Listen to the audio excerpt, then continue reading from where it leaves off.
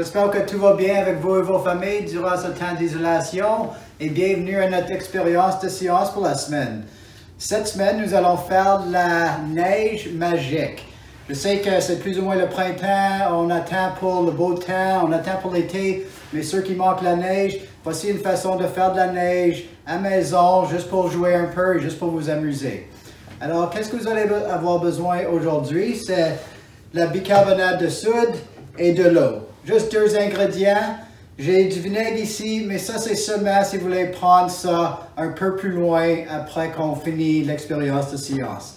Alors, notre première étape, c'est on va mettre 4 tasses de bicarbonate de soude dans notre gros bol. Alors, présentement, j'ai seulement 2 tasses, mais je vais le mettre dans le bol.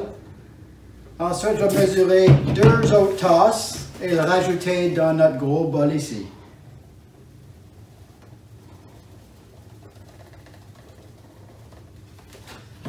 Juste une couple de choses avant de commencer. Le bicarbonate de soude on peut mettre ça dans notre congélateur pour refroidir. Apparemment, ça va faire sûr que c'est très froid et ça va aider plus à garder tout ensemble. Mais ce n'est pas nécessaire. Alors, vous pouvez juste prendre la bicarbonate de soude soit de votre frigidaire ou vous pouvez le mettre dans le congélateur. Ça, c'est à vous à décider. Alors maintenant, j'ajoute ma deuxième tasse. Et comme vous voyez, j'ai toujours un gros plateau en dessous de mon bol en cas que je fais un dégât. Alors là, on a mis les 4 tasses de bicarbonate de soude et on va procéder avec mettre de l'eau.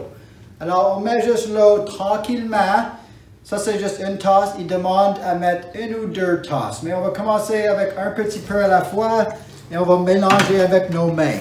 C'est important de mélanger avec nos mains parce qu'on va vraiment sentir le bicarbonate de soude et l'eau se transformer dans la neige magique. Alors, on cherche pour une constance comme on aurait dehors durant l'hiver avec la neige qui est vraie.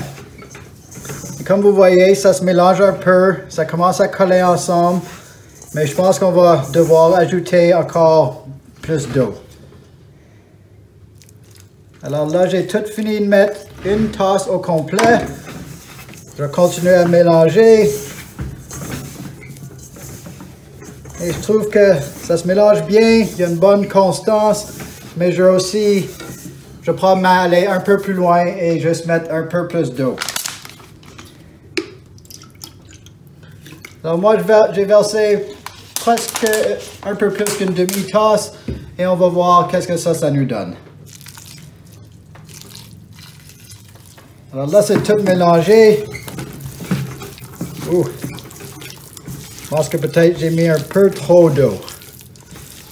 Alors, c'est pas grave si on met trop d'eau, on peut toujours ajouter du bicarbonate de soude, juste pour que ça devienne un peu plus épais. J'ai pas mesuré ça, j'ai juste fait par l'œil et c'est correct. Vous pouvez toujours juger selon la constance. Alors là, je trouve que c'est une bonne constance et je peux former des objets. Alors, une couple de choses que vous pouvez faire avec ça, c'est vous pouvez soit faire des boules de neige, vous pouvez créer vos propres choses, mais moi, je vais faire un petit bonhomme de neige et je vais vous montrer qu'est-ce que ça fait pour la prochaine étape. Donc, comme vous voyez, c'est doux, mais au moins ça reste ensemble, juste comme la neige. Je ne sais pas si j'ai mis un peu trop d'eau ou on va voir comment mon bonhomme se forme. Alors j'ai une boule.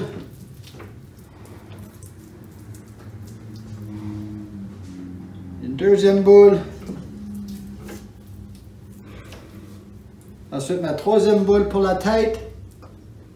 Si vous avez du matériel à la maison, vous pouvez mettre des yeux, un nez, une bouche. Vous pouvez même faire, il me reste beaucoup de neige, vous pourrez faire un gros bonhomme de neige si vous voulez. Mais la prochaine étape, bon ça c'est plus ou moins pour la neige magique. Comme je dis, vous pouvez faire beaucoup avec, c'est à vous à décider qu'est-ce que vous voulez faire exactement. Mais comme je dis, ça peut être simple, juste une bataille de boules de neige, vous apportez ça dehors et vous jouez ensemble avec votre frère ou votre soeur, ou vous faites des décorations. Et après ça, quand vous avez fini, vous êtes ennuyé de jouer avec la neige, on peut toujours prendre ça une étape plus loin et on va aller dans notre réaction chimique. Alors, Comme j'ai dit, vous n'avez pas besoin de vinaigre, mais moi j'ai choisi de prendre ça un étape plus loin, juste pour vous montrer comment le vinaigre et le bicarbonate de soude réagissent ensemble. Alors moi, j'ai trouvé une petite bouteille d'arrosoir, j'ai mis un peu de vinaigre, et là on va juste donner une coupe. On va l'arroser un peu et on va juste voir s'il y a une réaction entre. Oh, et on peut voir que ça commence à avoir des bulles et notre neige commence à fondre. Alors, ça c'est plus ou moins tout pour notre expérience de science aujourd'hui. Je vous remercie beaucoup de votre participation et je voulais juste vous laisser savoir que la semaine prochaine, on va créer une balle bondissante sans borax. Ça va se faire encore avec la bicarbonate de soude. Et les ingrédients que vous allez avoir besoin ne sont pas nombreux. C'est pas mal simple. Alors, c'est juste la bicarbonate de soude, de l'eau, la colle blanche et du colorant de nourriture. Alors, à la semaine prochaine, les amis, et prenez soin.